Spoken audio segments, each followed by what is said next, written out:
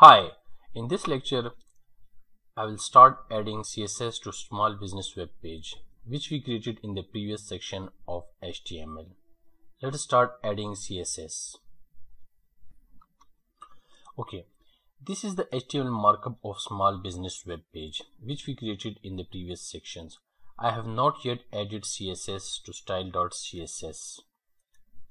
Before I start adding CSS to style.css, I have to add CSS classes to each div so we can target them specifically.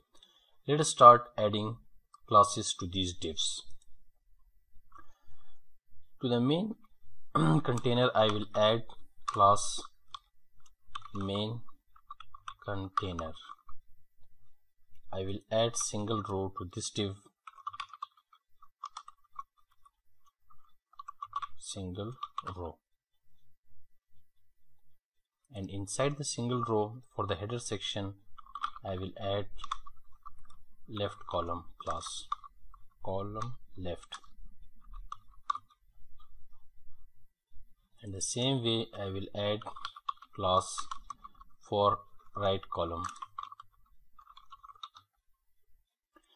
We have an anchor tag and this will act a button as a button, so we also need to add a class to this class, and let us say btn button.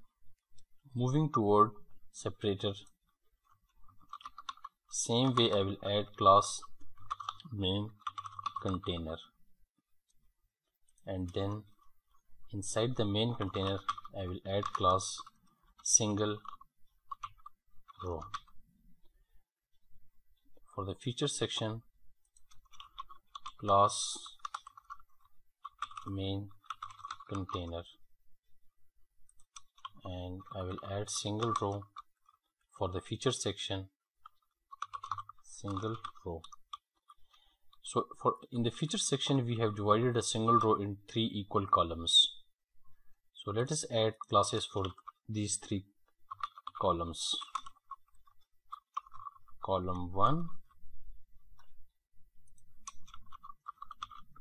class for column 2, and class for column 3.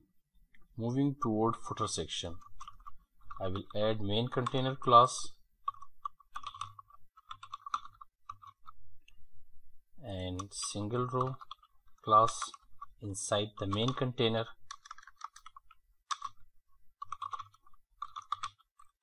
and let us say class column footer for this.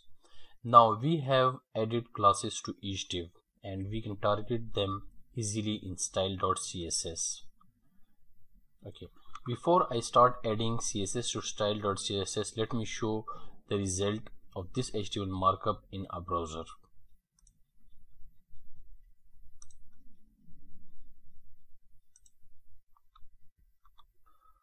Okay, this is the result of HTML markup.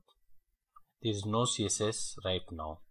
Let us start adding CSS to this simple business web page.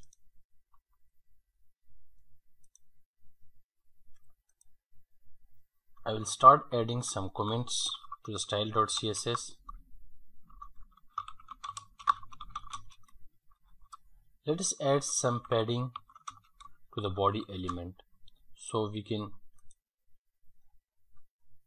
add some space above the body element. Padding top will create some space at the top of body element. Let us say 100 pixel. Let's apply some font family. Font family. The first font should be the Arial, and if Arial is not available on the system, then any sans serif font will be applied. Let's add some color to the text, which will be 333.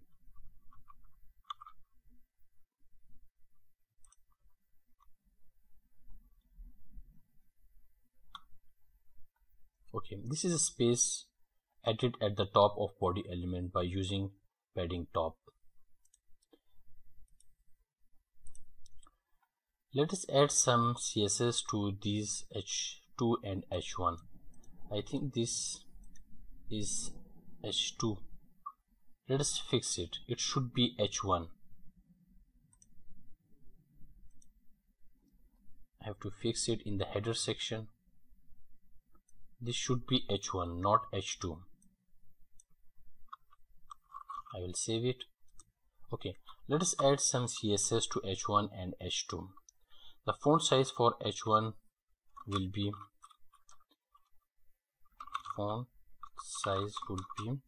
36 and font size for H2 will be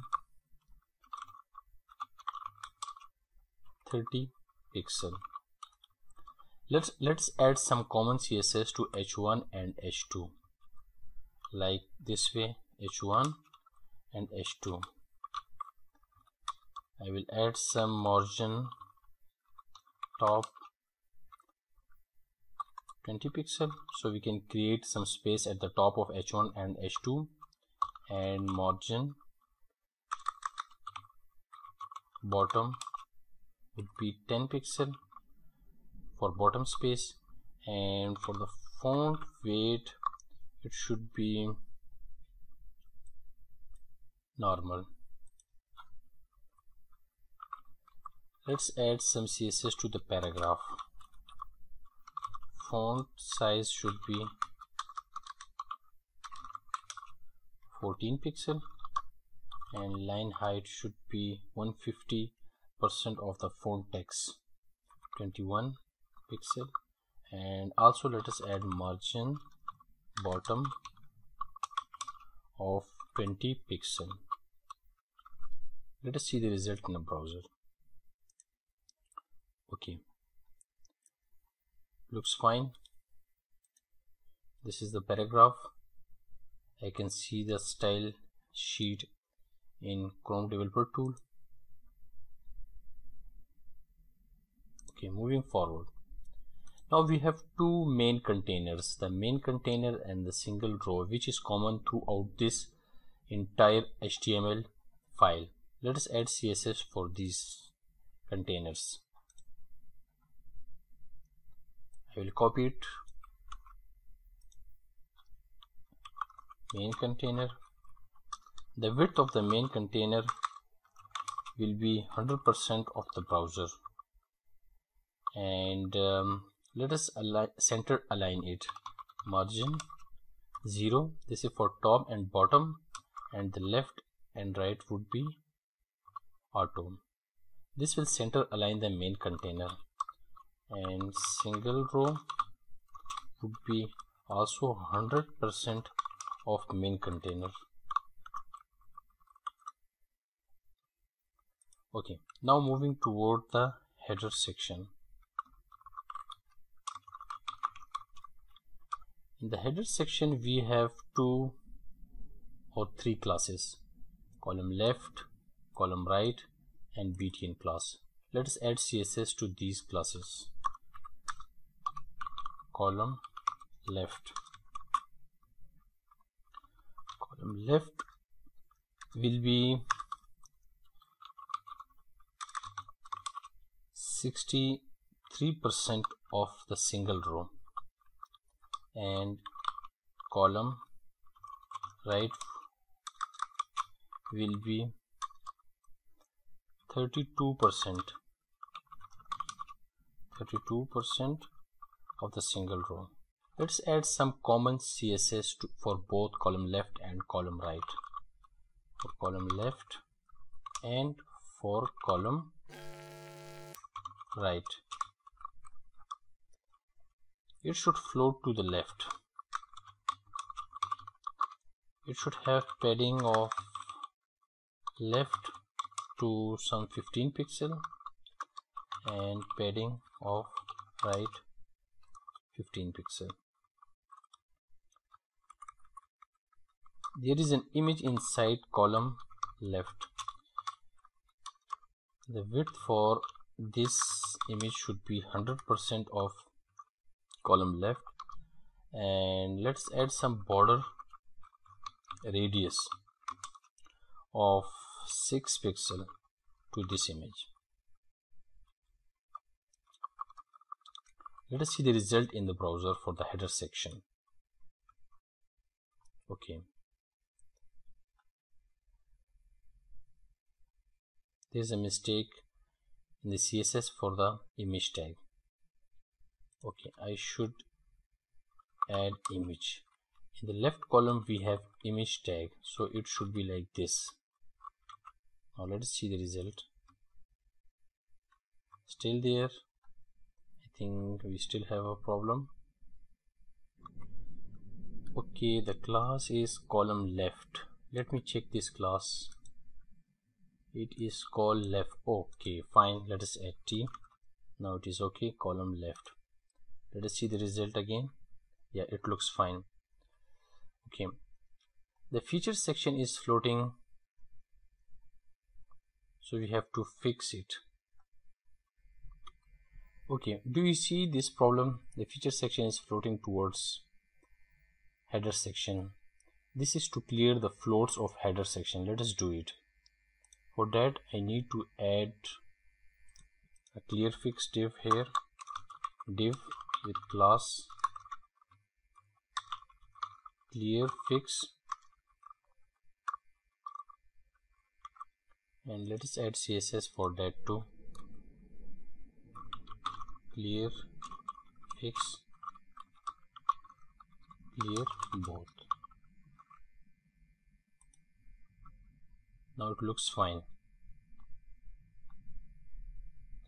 Let us add some CSS to this anchor tag.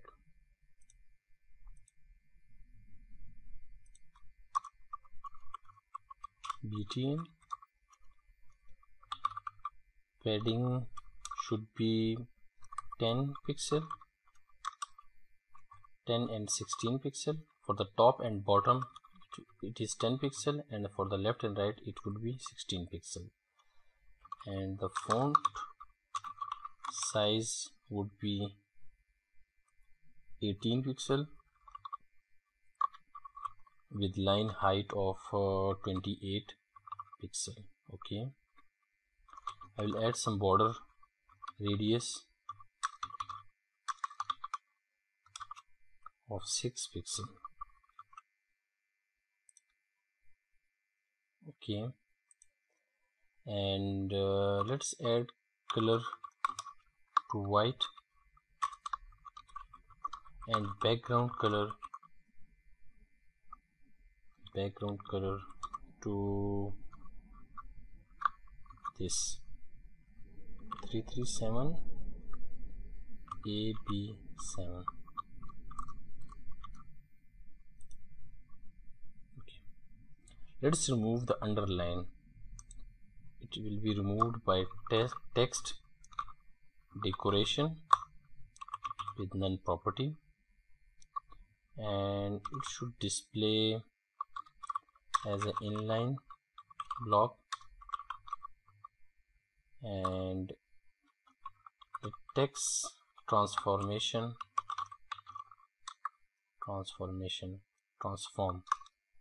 would be uppercase.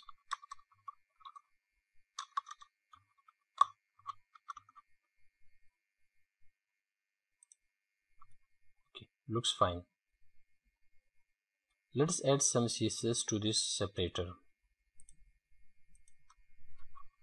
HR, let's add some space at the top, which is margin top 20 pixel, and the margin bottom would be 20 pixel too, and let us say border to 0, but add border top 1 pixel solid, and the color would be triple E.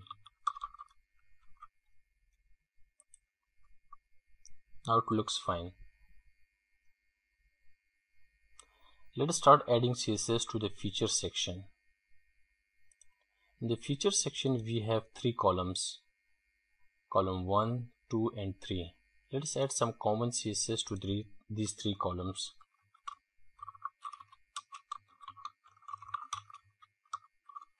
Column 1, column 2 and column 3.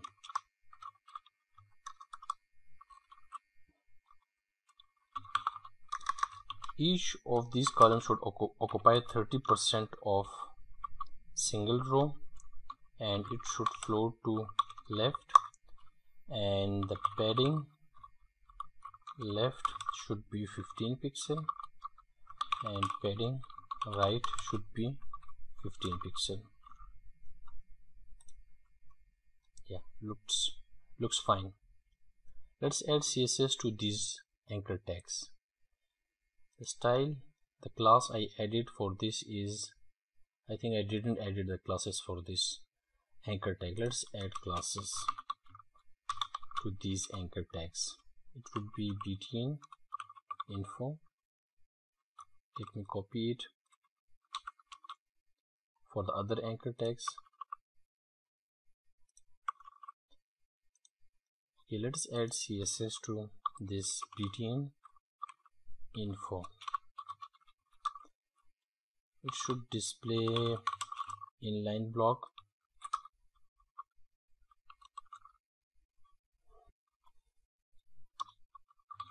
Padding around it should be 6 pixel and 12 pixel, and the font size for this should be 14 with line height 21 pixel, and font weight should be normal.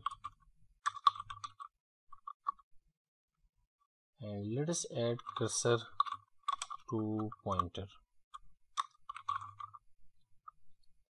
and the border should be 1 pixel solid CE, and the border radius would be 4 pixel. Text decoration should be none, and the color should be 333. Let us see the result in a browser. Okay, I think there is a problem with the padding. Let me fix it. Padding is okay. The problem is with the line height. Do you see? It has added line height of 2 pixel, which is wrong. It should be 21 pixel. Let me fix it. 21 pixel. And let us see the result again. Now it looks good. Let's add CSS to the footer section. For the footer section, before I add CSS to the footer section, we need to add CSS for btn hover effect. The color should be 333 and background color should be, let us say, E6,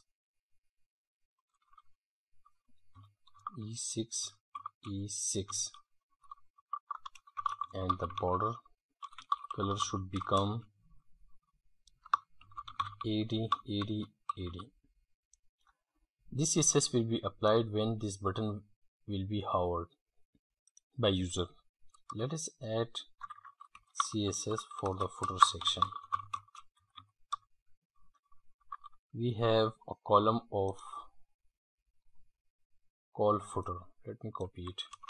Call footer, and we need to just add a padding of 30 pixel top and bottom and 0 pixel on the left and right.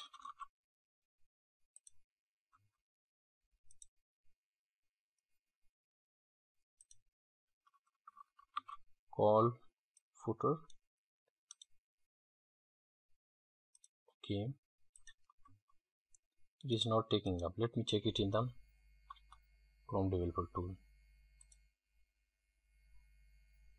Okay, for that I have to also clear the floating. Let me copy this div and let us clear the floating after feature section, and it will fix it. Do you see? This div clears the floats for the feature section, and now it is looking good. Well, in this lecture we added CSS to this small business web page, and you can see CSS in style.css.